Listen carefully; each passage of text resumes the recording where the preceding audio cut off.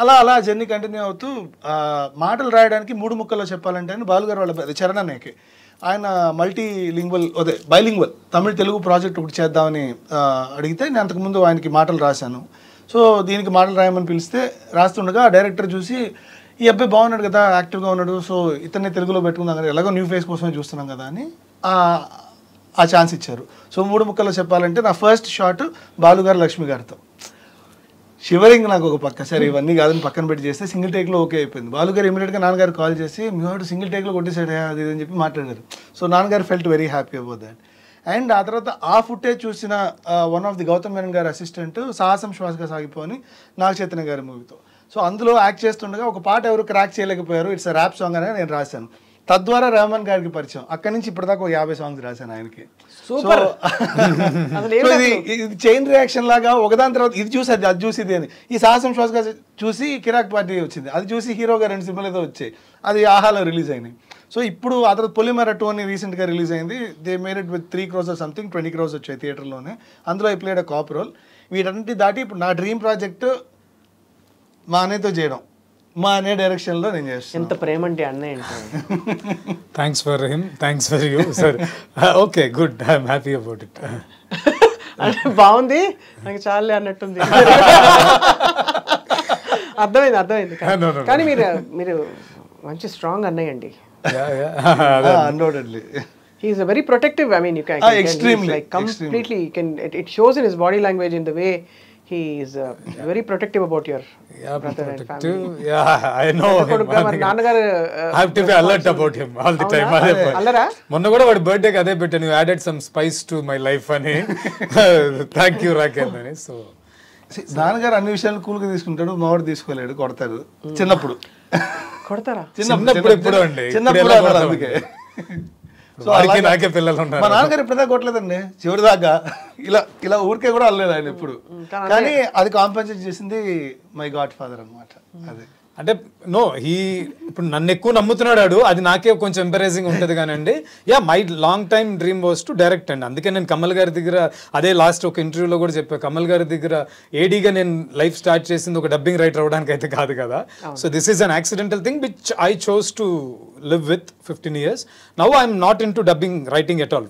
ఇప్పుడు pan India పండగ నడుస్తుంది కదా, అదే కమర్షియల్ గా తీసుకుంటే అదే అండి. చాలా మంది నా ఫ్రెండ్స్ కూడా అనేది why in the season you left it out అని నాకు తెలిసిన ఫ్రెండ్స్ అండ్ డైరెక్టర్స్ కూడా చాలా మంది they ask me, but if I take it commercially so and anyway తను గాడ్ ఫాదర్ మాఫియా బిజినెస్ లాగా మాకు డబ్బింగ్ వీడు కూడా ఒక జనరేషన్ చేస్తున్నాడు కాబట్టి is also doing good films, animal అన్ని చేశాడు కాబట్టి నేను చాయిస్ గా నేను 5 years బ్యాక్ నుంచి I'm out of dubbing almost and I'm setting my thing అండి. అది ఇప్పుడు I'm starting a film as director, it's happening. తను కూడా టెరిఫిక్ యాక్టర్ అండి యాక్చువల్గా. అంటే అది కూడా ఒకటి జరిగింది ఈ మధ్య. బండి సరోజ్ కుమార్ గారు అని ఒక డైరెక్టర్ అండ్ రైటర్ యాక్టర్ ఉంటారు, ఆయన థియేట్రికల్కి ఒక ఫిల్మ్ చేశారు, అందులో యాక్ట్ చేశాను కూడా ఈ మధ్య ఆయన అడిగితే. సో మీకు the world is your canvas, మీకు ఇష్టమైన రంగు చక్కగా బ్యూటిఫుల్ గా మా వరల్డ్ అంతే, your world is your canvas. అది అవును.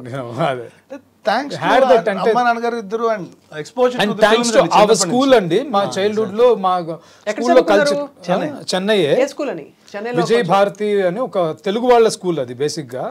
సో అక్కడ కల్చరల్స్ బాగుండేవి, వి గాట్ ట్రైన్డ్ వెల్. అప్పటి నుంచి మంచి డ్రామాస్ డాన్సెస్ అని చిన్నప్పటి నుంచి వి were all connected to some way art or what ever we call. Keeravani గారు జుంబారే చెప్పాలి, అది అందులో చలి చంపుతున్న చమక్కు చలి చెంతకొచ్చింది జుంబాయే ఆ జుంబా, అది శ్రావణ వీణ స్వాగతం స్వరాల వీణ, అది ఆ లైన్స్ నాన్నగారు కాదు, ఎవరు రాశారు అనబోతున్నా. అదే అండి శ్రావణ వీణ లైన్స్ శాస్త్రి గారు, సీతారాం శాస్త్రి గారు. అది వేరే పని కోసం అంటే వేరే పాటకి స్టార్టర్ లాగా రాసుకుని రికార్డ్ అయిపోయినది. బట్ ఈ song practical I can say it through. అంటే సీతారాం శాస్త్రి గారు set tough and I need more time అన్నప్పుడు వాళ్ళకి టైం లేక దే వాంట్ అన్ ఆప్షన్. అప్పుడు కీరవాణి గారి చాయిస్ ఈజ్ వెన్నెలకంటి గారు రాస్తారని. అంతకుముందు ఆర్జీవి గారికి పరిచయం లేదు, రామ్ గోపాల్ వర్మ గారికి పరిచయం లేదు. సో రాయలేదు. ఇప్పుడు ఆయన లిరిక్స్ ఆయనే రాసుకుంటున్నారండి. ఆయన ఇప్పుడు రాసుకుంటున్నారు. సో అది అలా రాయడం చాలా కష్టం అండి. తత్కారం అది ఓవర్ నైట్ ఆయన క్రాక్ చేశారన్నదే మరి ఆయన ఇది గ్రేట్ సాంగ్ అండి. ఆ మీటర్ టఫ్ సాంగ్. ఆ మీటర్ చరణాలు అందిస్తున్న వగలే. యాక్చువల్ గా అండి అది ఐ కెన్ సే దిస్, ఇందాక తత్కారం గురించి చెప్పాను కాబట్టి, అది ఆయన ఇచ్చిన తత్కారం కీరవాణి గారు తరధీం తరత్త తరతత తరధీం తరతత, ఈయన దానికి కూడా ఒక ఆప్షన్ కరి ఘీంకరిస్తే కిసుక్కున చలి నవ్వుకుంటుందని కూడా రాసి ఇచ్చారట. ఇది వన్ ఆఫ్ ది ఆప్షన్. 9 పల్లవులు అంటే ఆయన దానికి న్యాయం చేయాలని ఆయన నవ్వుకొని బాగుంది వెన్నెలకంటి గారు, బట్ వీ టేక్ దిస్ అని చెప్పి, రామ్ గోపాల్ వర్మ గారు నాకు అన్ని బాగున్నాయండి, మీరు ఇంత తొందరగా క్రాక్ మీరే ఏదో ఒకటి పెట్టుకోండి అంటే 9 పల్లవులు 6 చరణాలు అన్నది కామన్. Lot of options. ఏ పాట వచ్చినా ఎవరు 9 పల్లవులు, ఎవరు మీరు పాడుతున్న రాగం ఏంటి వేస్తుంది No, he writes lot of alternates. My father write lot of alternates. Alternates ఇచ్చేస్తారు ఒక పాటకి. కనీసం అంటే 4, 5, 6 ఆర్ అట్లా ఆల్టర్నేట్స్ అయితే ఇస్తారు. నంబర్ ఆఫ్ అసలు అద్భుతం.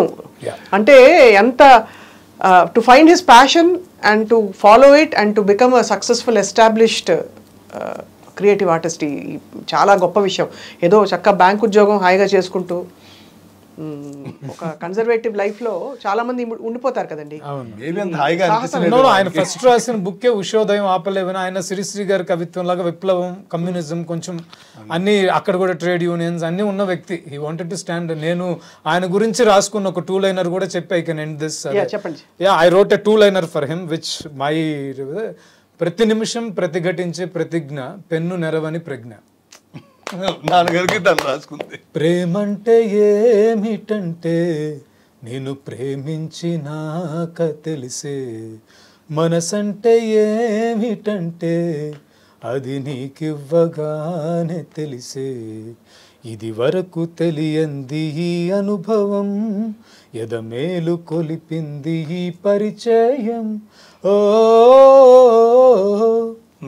అలా పాడతారు శృతిలోనే. అంటే ఐ లెర్న్ వైలిన్, కొంచెం తెలుసు సంగీతం. రాకేంద్ర మౌళి గారు మీరు. కొంటె చూపుతూ నీ కొంటె చూపుతూ నా మనసు మెల్లగా చల్లగా దోచావే, చిన్ని నవ్వుతూ నీ చిలిపి నవ్వుతూ ఏదో మాయ చేసి అంతలోనే మౌనమేలని, మాట రాని మౌనం మనసే తెలిపే ఎదచాటు మాటుగానం. అలా అదొక ఇంకప్పుడు నీ గూడు చెదురు, అది మంచి హిట్ సాంగ్, అందరికీ తెలిసిన పాట. అది చెదిరింది నీ గుండె పగిలింది ఓ చిట్టి పావురమా, ఎవరు కొట్టారో ఎవరు కొట్టారో నిన్నెవరు కొట్టారో, కనులా నీరు రానీకు కానీ పయనం కడవరకు, కదిలే కాలం ఆగేను కథగా నీతో సాగేను. ఆయన తమిళ్లో మిగతా అన్ని రిపీటెడ్గా ఒకటే వస్తుంది. అంటే తెన్పాండి చీమయిలే తేరోడు మీదిలే మాన్పోలో అందమని యారెడతారు, ఆ మ్యాటరే అన్నిసార్లు వస్తుంది. సో ఈయన సిట్యువేషన్కి అది సింక్ అవ్వదు కదా అని చెప్పి ఈయన వాడేసుకుని ఉండొచ్చు, అదే రిపీటెడ్గా వాడలేదు. మళ్ళీ నెక్స్ట్ నీలాల కన్నుల్లో కన్నీటి ముత్యాలు నా చిట్టి తల్లి నిన్నెవరు కొట్టారు, ఇది పాపకి. కొడుకు చనిపోయినప్పుడు మార్చి ఉదయించు సూర్యుడు నిదురించే నేడు నా చిట్టి తండ్రి నిన్నెవరు కొట్టారు. లాస్ట్ లో హైలైట్ కమల్ గారు చనిపోయినప్పుడు ఒకటి వస్తుంది, ఓ చుక్క రాలింది ఓ జ్యోతి ఆరింది కన్నీరు మిగిలింది కథ ముగిసింది, కాలం తోడై కదిలాడు కథగా తానే మిగిలాడు, మరణం లేని నాయకుడు మదిలో వెలుగై నిలిచాడు. We can add up something, అది డబ్బింగ్ లో ఉన్న beauty. We can make it better. Original లో కూడా వాళ్ళకి రాలా థాట్, అదే లైన్స్ అన్ని చోట్ల పెట్టుకున్నారు. బట్ తెలుగులో ఐడియా ఎవరిదైనా కావచ్చు, హీ ఆప్టెడ్ ఇట్, రవికిషోర్ గారు అడిగారు what ever, but it came like that, దాన్ని యాడప్ అయింది సినిమాకి. అది they are not gonna pay 1 extra rupee. It is not about the money, but you know there's something, the passion. Already short కాబట్టి దానికి రాయొచ్చు కదా. అంతే. అద్భుతం అండి. ఐ మీన్ వెన్నెలకంటి గారిని డైరెక్ట్గా కలిసిన ఫీలింగ్ కలిగించారు ఇద్దరు కలిసి. Thank you so much for sharing what is very very, అంటే మీకు చాలా అత్యంత వ్యక్తిగతంగా ఉండే విషయాలు కూడా ఇవాళ మాతో పంచుకున్నందుకు మీకు ధన్యవాదాలు. ఈ జ్ఞాపకంతో చాలామంది ప్రేక్షకులు చాలా ఆనందపడిపోయి ఉంటారు. Thank you so much Rakendu Mouli గారు అండ్ శశాంక్ గారు. నమస్కారం.